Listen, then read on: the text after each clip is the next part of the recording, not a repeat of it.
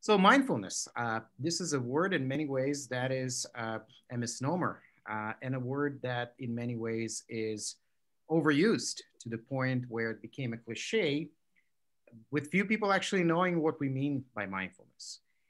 And what I would suggest mindfulness is, there are three aspects to it. It's the experience, practice, and the state of observation without evaluation.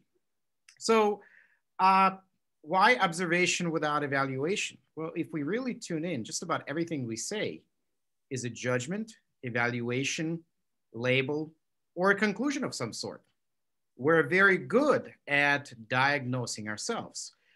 So, mindfulness ultimately is shifting the focus from diagnosing and concluding to just noticing the symptoms.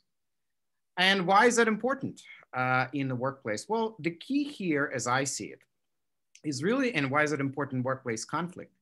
It's really the distinction between reacting to conflict and responding to conflict.